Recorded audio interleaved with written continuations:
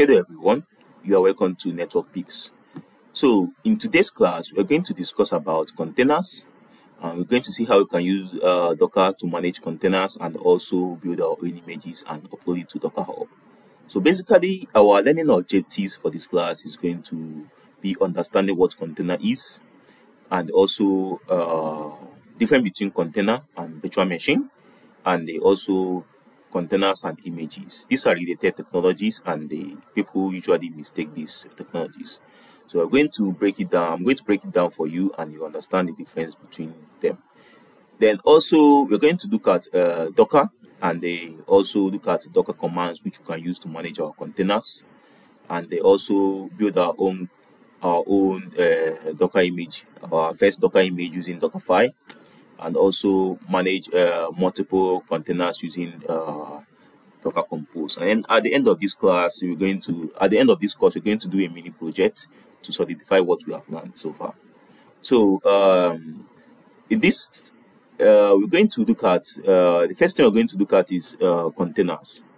So remember when I used to work with AB, when the developer team when they want to develop an application for the organization, it might be a financial application, they will meet up with the infrastructure team. The infrastructure team will comprise of the system administrator, the network administrator, and all this IT help desk. So basically, what they are requesting for us to provide an environment where they can deploy their code and test to make sure that everything is working fine. So basically, what the infrastructure team is going to do is provide a test server for them, and also an isolated network where they can run their application. So once these developer guys are done testing the application and the UAT is passed, they're going to request for us to provision what they have on test on the production, so they can also go live. So we're going to replicate what we have on the test to production. So one of the issues we usually encounter in this kind of scenario or in this kind of process is that once they move their application that worked very fine on test to production, it's not going to work. They will always have one issue or the other. It might be let's say version compatibility, or one dependency or the other is missing, all this kind of stuff. So there are usually some back and forth, and we might end up not meeting wasting some production time. You understand, in troubleshooting these two environments to know what is on test and what is missing on production environment. So that's where container comes in. Container gives us this consistency in our software deployment. So anything that it helps us to package all the entire runtime of this application that we want to deploy, and all the files and dependencies that this application requires, into one image. You understand? And this makes it easy for us to move this container application between different environments. So it's going the same container that we are going to deploy on the test environment, that will be the same container we're going to move and deploy on the production environment. Very portable, no hassles. Now we have different container technologies. We have Podman, we have Builder, and we have Kubernetes for managing these containers in clusters. They also have CryIO, and one of the most popular one is Docker. So in this class, we're going to be looking at Docker for this class, looking into Docker for this class. But before that, let's understand the difference between container and virtual machine. I remember when I used to work with virtual machine. That was one of what I used to work with then. Deploying different application on different guest OS then. That was how we deploy application back then. Now when I get to start learning what what container is, I started having some questions like what is actually the difference, because they actually do the same thing.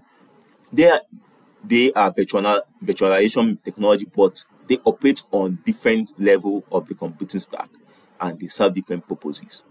You understand? So basically, if you are looking at our operating system, our operating system is going to comprise of the OS kernel. It's going to comprise of the applications. You understand? Now, the question is, what parts of the operating system does the container virtualize, and what part does the VM, virtual machines, virtualize? So for Docker, for containers, it virtualizes only the application layer of the operating system. Why? For VMs, they virtualize both the application and the OS kernel of this operating system. Now, let's typical example of a virtual machine is our this EC2 instance we usually spin up on AWS. These are a typical example of virtual machine, because we spin up that virtual machine as a guest on AWS host physical machine at their back end. That's what we usually do. Now let's dive right in deeper and understand the architecture of these two technologies. Now we'll have your virtual machine, your virtual architecture as follows. We have the OS, the host OS. This can be your Windows, this can be your Linux, this can be your Mac OS. Now, on top this host OS, we're going to have your hypervisor technology running here. Now, this can be your Oracle VirtualBox, your VMware, or VM ESSi. Now, on top that hypervisor, we can now have different guest OS. Now, the amount of guest OS you're going to have on your hypervisor will be determined by your hardware of your system. So your hardware means your CPU, your memory, and your hard drive. All those things will determine how many number of guest OS you can run. So this guest OS now has its own operating system. As you can see, this can be Windows, this can be Mac OS, this can be Linux, different flavor of Linux, running on this same hypervisor, isolated from each other. So on top this guest OS now, you can have your binaries and your libraries. And on top that libraries, you now have your application running. Now, coming to Docker architecture environment, you have your host OS, which is your Windows, Linux, and Mac OS. On top it, you're going to install a Docker engine. Now, on top that Docker engine, you're going to have your what do you call it? You're going to have your binaries and your libraries running on top this Docker engine. They will now have your container running on top it. So you can see the Docker architecture looks smaller than the virtual machine, which means one of the major difference between Docker and the virtual machine is that it's smaller, so it's more easier to move than your virtual machine. You understand? Then it's also faster to spin up and to start up than to compare to your virtual machine. So these are the major difference between your Docker and your virtual machine. And your Docker engine or your container also doesn't have its own OS. It relies on the host OS. You understand? Compared to your virtual machine. Virtual machine has its own OS, it has its own OS kernel and the application and those kind of stuff, but Docker does not have all those things. It relies on the host OS for those magic to happen. You understand?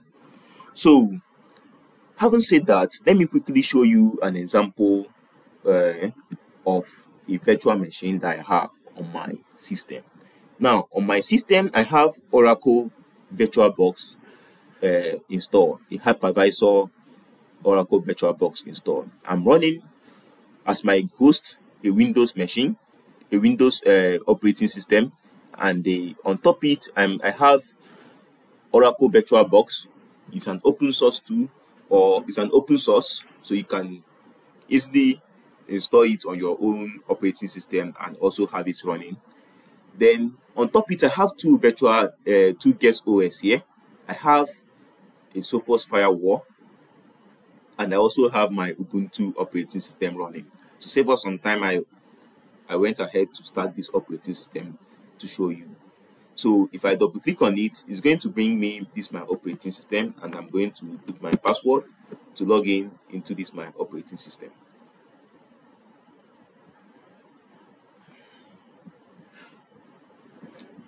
So you can see my OS here, just a different environment from what I have on my Windows. I can even open my files, my file explorer, to see my different files, my music, my pictures, and my videos. So you can see I even have my also hard drive on its own, a virtual hard drive actually. So I'm not going to dive deep into this stuff. I'm just want to show you how it looks like. So having said that, that will bring us to the end of this class, and I would like you to like the video and subscribe. And if you have any question, please drop it on the comment section, and I will be free to attend to your questions. See you in my next video. Thank you.